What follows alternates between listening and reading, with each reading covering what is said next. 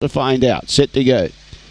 Away. Don't Kid Me was outpaced by Lucy Fergo. Don't Kid Me will kick up underneath her though, and Don't Kid Me will take the lead. Push Lucy Fergo wide. They bump, but Lucy's close enough. She's only a length and a half away. Canley Matt in third, placing 3 lengths away. Then in turn behind those is Seller Express. Between runners there was Roland Zach. Then we've got Rhinestone Shelley's at the tail running into trouble. Also bumping back there was Balthazar and Barking Orders. Don't Kid Me's got a good lead, and Don't Kid Me's going to be too good. Lucy Fergo second. Third, about 5 lengths away, was Canley Matt. Another 8 lengths then behind those was Roland Zach, Rhinestone Shelley, Balthazar, Seller Express and Barking Orders was never in it. The time's good, 29.92.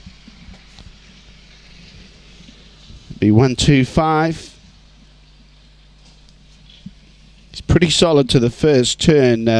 Don't Kid Me holds its ground okay and loves holding its position to that first turn. Anything that wants to come up and put pressure on it usually pushes through, and that was a solid performance, albeit outpaced slightly by Lucy Fergo early, but showed good courage to kick through on the inside, and he's been too strong. A Black Dog, April 2014, Lochinvar Marlow at a clinger. Ray Fewing's the owner and the trainer, and Don't Kid Me gets up with a 29.92, so personal best here today. 1, 2, 5 and 10, 1, 2, 5, 10 and 3 to be exact.